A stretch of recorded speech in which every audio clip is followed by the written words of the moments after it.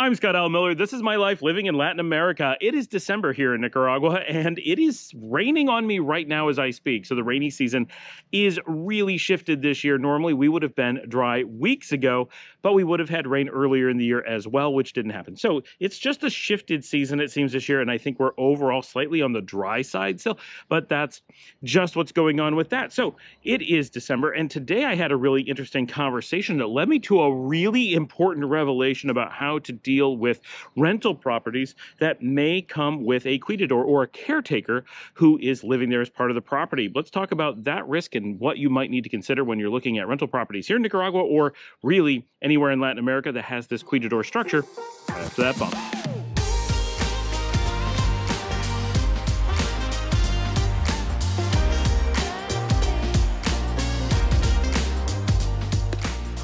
Let's start with a little bit of terminology. Here in Nicaragua, we have a caretaker of a house known as a cuidador. Quite often they are some part of security, watching over a house, preventing squatters, and in many cases they may cook, possibly clean, and quite often do some amount of house repairs. A cuidador is a really popular thing that we have all over the country. These will often come with city houses or have space for them. For example, here in my house, we have space for a cuidador, but we don't have a live-in cuidador. We have in the past, and sometimes we do, but we have staff that comes during the day and then leaves. We have so many of us that live here full-time. We don't need a cuidador because someone is always here, and if we're going to travel, we have someone come and stay at the house instead. Cuidadors can be a little bit more complicated, but they're very popular. They're especially popular when you're talking about rental homes or part-time homes. A common thing for the wealthy in Nicaragua and much of the region is to have like a beach house or something similar, maybe a house in the mountains or a quinta out in the country, like a country house, and you'll have cuidadors that stay there so that they know the place is stocked with food, clean, ready to go, safe, and no squatters at any given time. Cuidadors really help discourage people breaking in and stealing your TV when there's no one living in a place for long periods of time. And that's really common here in Nicaragua, far more common than in the United States and North America, where houses are a lot more expensive. So having one that is idle is just less common. Still happens, of course. Here, for example, we live near the beach, and so in Las Piñas or Ponaloya, there are a lot of fancy beach houses or houses owned by the wealthy. They may not be fancy on their own, and those houses will quite often go for months at a time with nobody using them at all. I used to live on the beach, and walking up and down the beach, half the houses feel like they're abandoned, but all of a sudden, after 3 months of nothing, you'll see a house completely packed for a weekend with 30, 40 people staying there, big parties, all kinds of equipment being brought in, and it's a family that is just keeping a house for when they want to have big family gatherings, and they've probably owned it for generations. So they don't want to give it up. They keep it. They find it to be a good value because they're not very expensive, or at least when they bought them, they were super cheap. And since they already have it, why not hold on to it and just make it part of a family tradition? But to keep those places safe, quite often you want to have a cuidador there. Otherwise, you will get squatters or something like that, right? There's just a lot to go wrong in an unmaintained house. And I know other people who went without cuidadors and got roof damage, like just it wore out over time. They got a little bit of a leak. Once it leaked, water got in and did a little bit of foundation damage, and it just escalated from there. One little minor thing when no one's looking at a house can cause a lot to go wrong. When you live in a house and you get a little water spot on the ceiling, you're like, wait, something's wrong, and you deal with it right away. No big deal. But when you have a house that is empty, one little leak can turn into flooding, can turn into wall damage, can turn into more leaking, and so forth. And because we have the super dry season where one set of events happen, and then we have the wet season where it's raining for 6 months, it's easy to end up with flooding or termites, all things that are easy to observe when you live in a house. So for lots of reasons, cuidadors are common. Now, when you're looking to rent a house, in most cases, you're renting a property, and if you want a cuidador, you will go out and hire one. A lot of renters, like expats, are unlikely to go out and seek cuidadors because it's not something we're used to, and we're not quite sure how to interact with them. We're not sure how to hire a good one, and a lot of us are uncomfortable with the idea of people we don't know living on the property with us. But for Nicaraguans, this is absolutely normal, and they often will have grown up with it and think nothing of it. So your mileage is going to vary on this. A lot of expats, I do recommend you consider having a cuidador or something akin to that. So again, we have someone who is like a cuidador. They're here every day, but they go home at night most days. But They randomly will stay at the house, no problem, but they're close family friends, so it's very easy. But we've had cuidadors of our own in the past. Instead, we opt for a security guard who's awake all night. A cuidador would be expected to sleep at night, but they're on the property, so they're much less like active security and much more just like a general presence around the house. So if you're not going to be there for a little while, at least they're home, right? Because quite often, especially with expats or super wealthy who have vacation homes, it's not uncommon to leave your place for a period of time. And you can imagine for us, for example, we live in the house and then, oh, we're going to go back to the United States for Christmas, for example. Now, this year and last year, we didn't actually do that, not all of us, so there was always someone home. But it's easy to imagine a scenario where you're going off on vacation for weeks or a month, or going back to the United States to see family for weeks or a month or whatever, and suddenly your house is idle for a period of time. If people know it's idle, it just adds extra risk, or you have these weather risks or animals getting in or whatever. We're often finding birds and iguanas and stuff in our house. Of course, we would close it up if we were leaving for a long period of time, but you get the idea. You don't want it to get dirty. You don't want it to get dusty. You don't want to come home to a house that hasn't been kept up, and you don't want to be finding a surprise. So having a cuidador can solve that, or just have friends who stay at your house. Lots of ways to skin that cat, but it is often solved with a cuidador.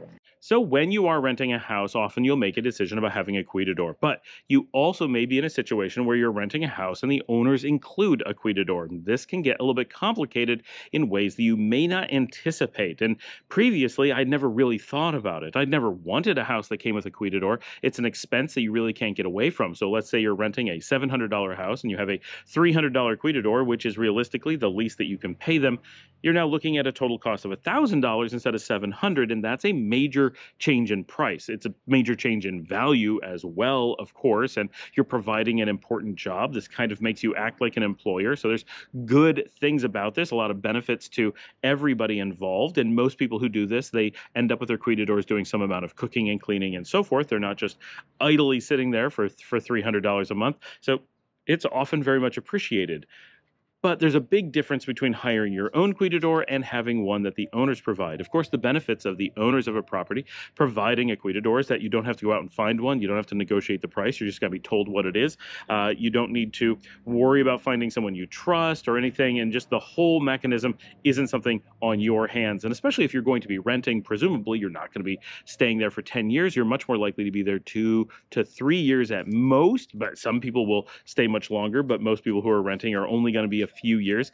So you don't want to necessarily bring someone on and then let them go just because you're moving in and out of renting, and that would make it very difficult to find someone. There aren't very many people who want to do that job without a lot of stability involved, because it would be very disruptive to their lives. If they lose their job as a cuidador, they also lose their home, because cuidadors means they live in your house or on the estate. It is very common for their housing to be physically separate from the main building. That is the expectation. It's not 100% of the case. If you're in like colonial city houses, normally they're across the courtyard from you. If you're out in a quinta, normally it's an outbuilding or so. If you're out on the beach, normally the owners have a large beach house towards the beach and the cuidadors have a smaller house towards the road. Every place is unique, but those are common approaches. So it doesn't mean that they're inside your house. It doesn't mean you're bumping into each other every couple of minutes, depending on the place you have. The place that we have here, it is a completely separate building, but it's a multi-living space structure separate from the main building inside the triple gated. We often talk about our double gated space, but it's actually in the triple gated back garden. And is tied in with the laundry and storage areas, so they're able to do a lot of the functional parts of the house. A lot of the doing any laundry, doing any moving equipment in and out of the house, getting to and from the kitchen doesn't involve going even past any of the bedrooms or bathrooms in the house. So if they're living in their space and we're living in our space, again, we don't have those people, but if we did, that we would have completely separate lives. And when we did have people, it works out really well to convert that to guest housing as well. It's very easy for us to have guests come and stay because we can have multiple guests with private rooms. Bathrooms are separate out there. They don't even have to have access to the house. So it could be guests we don't even really know that well, and we can lock them into their own space with their own entrances, which is very nice. So if you had cuidadors, they could come and go through the garage instead of through the house, and it really is kind of separate lives, but sharing this maintenance and oversight of the main property. So you may think that getting cuidadors from the owners of a house would be absolutely fantastic, and it does have its benefits, but there are some really big risks that come with that, and we need to go into those because this is pretty surprising and I think will cause you to pretty much rule out any place to rent that comes with a Cuidador. And all of us who talked about it this morning, some of the people we're talking to have done this and regret it. So I think this is an important topic for people who are looking at renting here in Nicaragua and throughout the region. The first thing is that the Cuidadors that you have there are going to be the employees of the owners of the property and not employees of you. Even if you're the ones who are paying them, they were provided by the owners. So they actually are acting like a security system for the owners and not necessarily for you.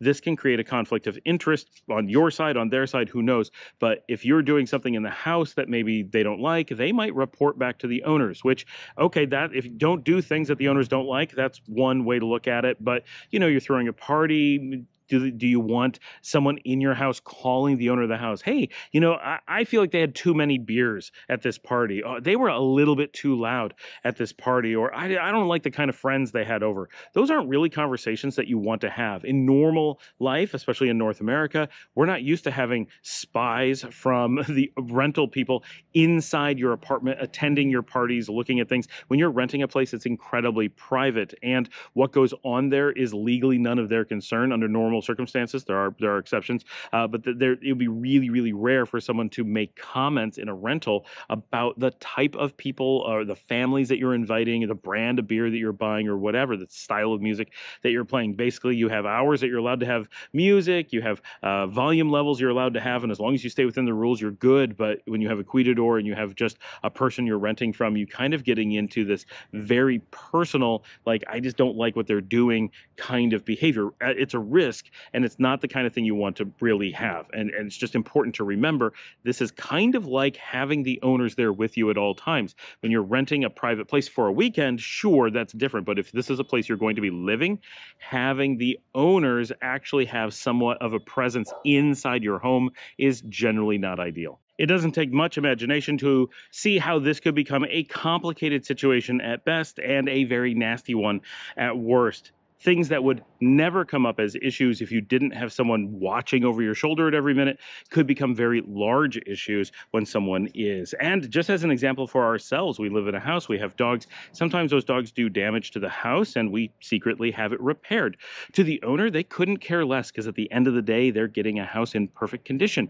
But if they have someone here watching it in between, they may be reporting, oh, the dogs are doing damage. This is normal stuff that people do every day. Oh, a little bit of, scratched a wall here, bump something there, dog scratch something here, and you repair it and it's fine. And no one is concerned. And no one, if you knew at the end that it was going to be repaired, you'd never be concerned. But not knowing that it's going to be repaired and worrying that it happened. And of course, the renter is like, well, we're not going to fix it until we're ready to move out, because what if it happens again? It's just wasted money. And the person who owns it is constantly worried, but what if they don't repair it? They're just going to leave and leave me with this problem, right? But if you were a normal renter, no one even is aware of it. It's not a big deal. And we fix these things every day. It's completely normal. So having a Cuidador watching over your shoulder presents additional just opportunities for problems in that conversation, but it goes much larger than that, much, much bigger.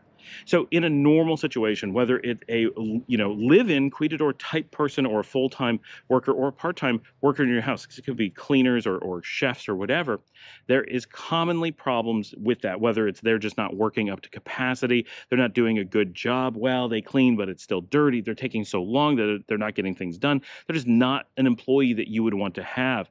In those cases, when it's your own employee, you're able to deal with that pretty easily. But when the person that you're dealing with works for someone else, you have two problems. One is that they have very little incentive to do a great job for you. They may do a good job for the owners of the house when the owners are using the house itself or when they're the ones dealing with things.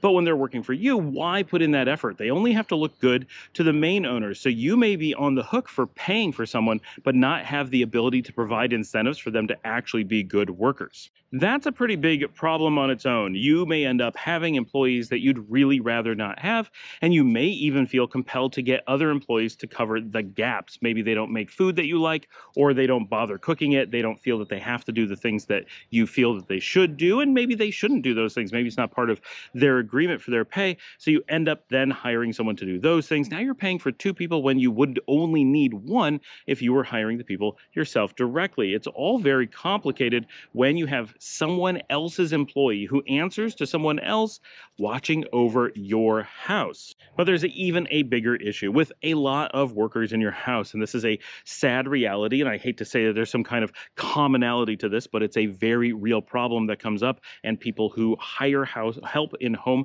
deal with this quite often, is that there's often the potential for things like theft happening in your house. Now, theft can be really simple things. You have a package of cookies and a few of those cookies disappear, or you have a bunch of food and whole packages of food disappear. You're having a barbecue and you thought you were making 4 hamburgers, but suddenly 6 got made.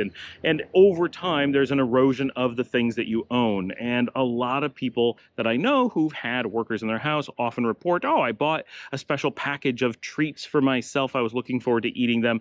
And oddly, when I went to eat them, I couldn't find them. And you don't always know where they're going, but when you have a lot of different people who work in your house, it doesn't take very much for a package of cookies to disappear. And that's not a very big deal, but when it happens on a regular basis, it does become a very big deal. Like for us, we have teenage children who often save food. They go to the grocery store, it's a big deal. They pick out food. Sometimes they buy expensive food, really special items that they're taking very close care of. They want to make sure they don't disappear, and they're trying to be very frugal. So they'll be like, ooh, there's a new pack of, specially flavored Coca-Cola Oreos, right? This did not happen with these, but it's a great example. It's a limited time food. They buy a pack, they splurge on it, they save it somewhere, and they're, my kids especially, really hold on to things for a long time. And then after a period of weeks or months, they're like, okay, we're going to make a special thing. We're going to open up this food and we're going to try it together. They always want to try it together, whether with us or with each other. And then where did it go? Why is there only half as many as I thought, or none of them at all? What happened to them? And it's very often a worker who has been in the house will see them and think, these are cookies that no one's eating, or that no one's going to notice, or it's just cookies. Who cares? Or maybe they think it's something expensive and special, and they just don't care, and they take off with it anyway. In all these cases, you end up with things disappearing, and it can be impactful on your life. But it's worth noting that in most cases, when small things start disappearing, those small things tend to start becoming larger things if they go unchecked. But dealing with someone else's employees in your own home can be very difficult. Again, how would you handle this? Do you confront them directly and risk them going to the owners and creating problems for you? They can easily say that you're making it up or whatever. Of course, you can put in security measures like cameras and stuff and try to catch them and have evidence, but you're in a position of now needing to present evidence to the owners of the house that their employees are stealing from you. And if you're paying them, it gets into an even more complicated situation because they're technically your employees, but you can't fire them because they still live on your property. And it's really complicated. At best, you would have the owners of the house still employ them, and you just pay the owners of the house for them. So they're actually their employees, and you do have a little bit of recourse. At least then you can go back to the owners and be like, hey, I have on video your employees stealing from us. We have a problem. And you could then, go after the owner at least. You really have no legal recourse against someone stealing an Oreo or whatever from you, except for firing them. But you don't have the power to do that if they're not your actual employee, and you can't just replace them. And so, but the owner of the house, you do have recourse, right? You can go and get, potentially not have to pay rent or whatever because they have people who are, creating problems for you on property, and you can hold them to the fire on that. So at least it gives you a little bit more power, but then you're in an adversarial situation with the owners of the property.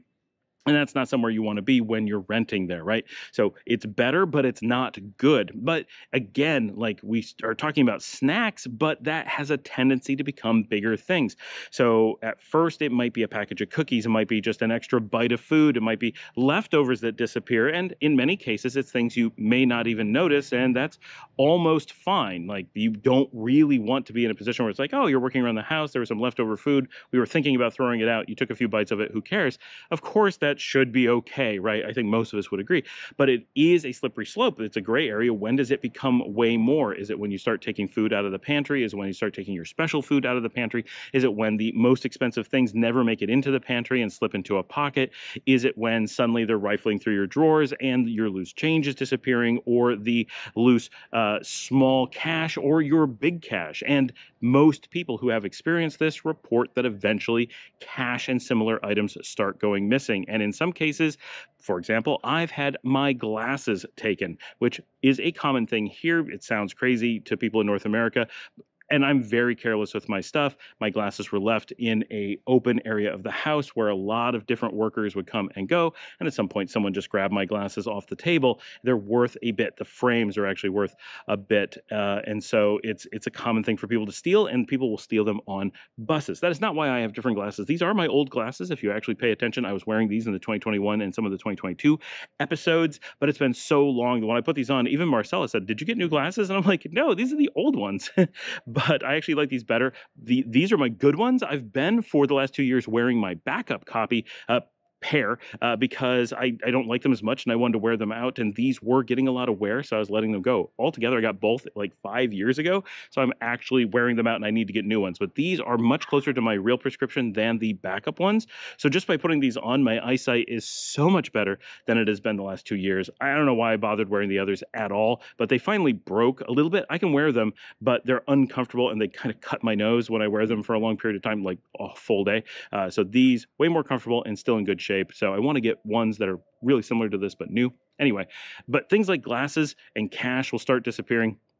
And you have to start worrying about things like your phones or your laptops. And once it's a pattern, people say, well, someone must have broken in and grabbed stuff. But it's often just someone who was already in the house and knew you weren't going to be around for several hours, and that they had a big window of time in which no one was going to be there. And of course, even if you have cameras, if it's your Cuidadors, they know where your cameras point under normal circumstances. And they're expected to be in those parts of the house, so that they're there alone is not evidence of anything. So it becomes very difficult to say, oh, someone broke into my house and stole something. You can't make a police report because no one broke in that you know of. And what are you going to do? It's really complicated. So under normal circumstances, protection against this is simply only hiring people that you trust. And I don't mean to make it sound like you shouldn't have Cuidadors or you should be seriously concerned about the people who work for you. But as everyone tells me, don't leave cash lying around.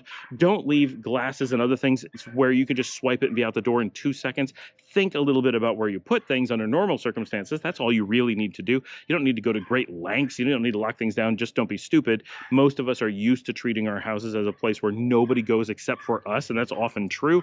And here in Nicaragua, that's rarely the case. Houses are a much more public space, not your personal closet, but most of your house is much more of a public space, and it's typically much smaller. That's a different thing. So just be careful what you're leaving laying out in the wide open, especially as I often say, our house is open. It's not just unlocked, it's open. You can grab half the things we own without going in the door. You can get them from the giant open windows. But if you step in the door just 1 or 2 steps, everything's accessible. It's crazy how much you could get to. So think about that when you have this wide open space. In many ways, our living room is kind of like the outdoors in a lot of ways. In good wind, it rains all through the living room. So not on the TV. We've been very careful about that. But these kinds of things are real world approaches and problems that can come up in this type of environment. And so you just have to think a little bit differently. So don't be super concerned about having a Cuidador or a maid or a cook or whatever. Definitely consider hiring people to work in your house. But really important power and safety of that is that they are selected by you and hired by you, and you have the power to fire them or to at least, talk to them about, look, I understand you took some cookies. I'm not angry. Let's not make this a habit. Ask me if you want cookies. 99% of the time, I'm going to say yes. When it's a special thing, I'll say, oh, no, not those cookies. I was saving those. Take these cookies that I have plenty of, or that I can replenish, or that my kids aren't waiting to try, right? It's not hard. You can be really generous and generally not have it be a problem, but you don't want to be, sneak and act like you're stealing and then get into a mindset that I don't know what's going on and you can steal things, because when does that stop? It's not a healthy relationship. A healthy relationship is, hey, you have a lot more money than me. You have some cookies. I would like some cookies. Would it be okay if I had some cookies? It is completely reasonable for you to give cookies, or to be having a hamburger and let your worker have a hamburger too. You're having a steak. Oh, you want some too? Especially if they're your cook. They have to try your food. That makes sense. So you don't want to be crazy about this. You don't want to be over the top. You don't want to have to put in cameras. You want to be in a position where you have people who've worked for you for a long time, that they feel comfortable being around your house. They don't have to worry about being accused of something, and you don't have to worry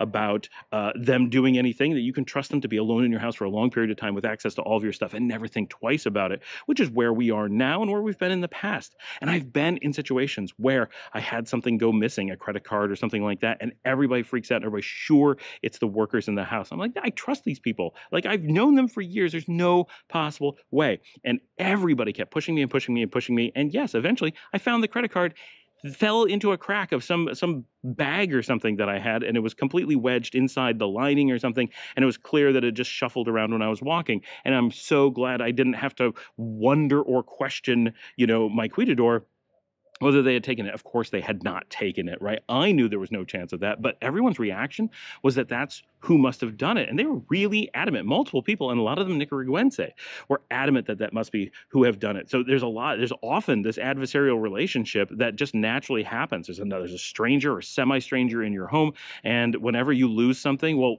instead of, the natural reaction, oh, when I live alone, I lose things all the time, you think immediately, did the Cuidador move it? Now, my cleaner does constantly move my shoes and clothes into places I can't find. They are still in the house. I just can't find them. Of course, I can't find things when I move them either, so it may not be her fault. But little things like that, you get into this mode of, well, they're constantly moving things, and it's always their fault. You think, at least. It's what we imagine. So when something goes missing, it must be their fault too. That's not a good place to be. You want to be like, hey, I lost my credit card, and them not think you're accusing them, and be like, hey, let me help you look for it, because you're an idiot. You lose things all the time, right? That's what you want. So you can get there. But when you're hiring someone, if you don't have that employment relationship where you're able to have some authority, you could get into a really bad position. So my recommendation, because we really talked about this morning with multiple friends of mine who are having this going on, and people that have been on the channel, like, you really don't want to get into a position where you're renting a house and the Cuidador comes with it. You are in such a precarious position, and they are now dealing with all of these problems. Money is disappearing. Food is disappearing. The work is not being done the way that they want it to be done. And they're paying, and they think overpaying for people. And then you also will very commonly get pressured for additional loans or whatever. And this is natural, right? It's an economy where people are very underpaid. It's a very low income. The amount of financial power that most of us who are, especially people watching my channel, are likely to have, it's very easy for us to loan 1 or 2 months of salary to someone without really thinking too much of it. And so it's very natural for people to ask for that, especially if they're honestly asking for a loan. They know it's not a huge deal for you, and if they eventually pay you back, even if it takes a while, it hasn't impacted you, and it can be life-changing for them. So it's reasonable for you to want to do it, and I'm not saying you shouldn't. We do it all the time, but it's when you're the direct employer, you're the one that are paying them, it becomes natural to come to you with all these things. And this is a whole level of potential social interaction that could be very difficult and stressful for you and could lead to more problems. Whereas if you are simply paying the owners and the owners are paying them and you never have a financial transaction, then it's much less likely and much less logical and natural for them to come to you asking for money. They can go to the owners of the house and be like, hey, I need an advance. You're my employer. You give me money. You can, if I take a loan, a common thing, right? Oh, I get paid $300 a month. I would like to take a $300 loan. I'll pay you back at $30 a month for 10 months. Well, when you're the employer, you're able to take that $30 automatically off of every month's payment and guarantee that the system, as long as they still work for you, you have a lot of assurance that you're going to get repaid. But if you're a third party, you have no way to have that leverage, and that money disappears. And they may say, oh, I didn't get, you don't know if they're getting paid their full amount. You don't know what's going on. So you don't want to, it's just lots of extra problems that you can avoid. So first recommendation, if you're going to rent a place, do not rent any place. And everyone agreed with this. This is not like, we're pretty sure. No, 100% of people said, I would never, ever do, or I would never again rent a place that came with the staff. Won't do it.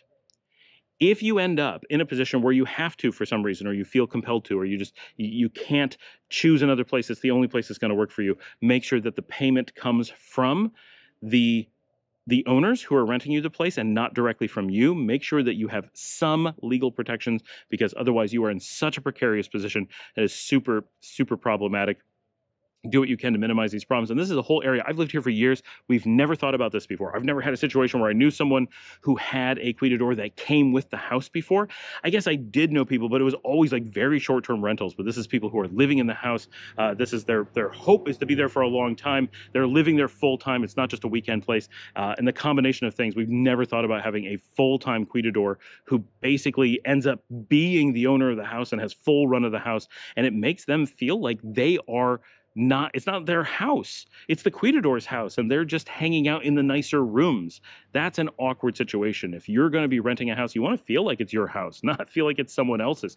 So that's a thing that you can avoid as well. Anyway, I hope this helps guide you as to better interactions with your potential renters in the future. Of course, this is only for renting like beach places or bigger places. If you're just getting like a small normal house, it's not going to come up as a thing at all. Normal people don't run into this. But a lot of expats are looking for kind of fancy places or specialty beach places, and that's where there are times when you're going to rent in those especially vacation locations from a house that is a family house. People are going to have these caretakers who've been there for a long time. They often are relatives. They often have a lot of pull in the family. They often have connections in the community, and so very often they are more connected and more powerful than you are. And as a renter, having someone who has way more control than you in control of your house is a bad situation. Just avoid it. Thanks for joining me. Like and subscribe. If you'd like to help support the channel, got that link above. You can buy me a coffee at buymeacoffee.com/Scott Allen Miller. And as always, I will see all of you tomorrow.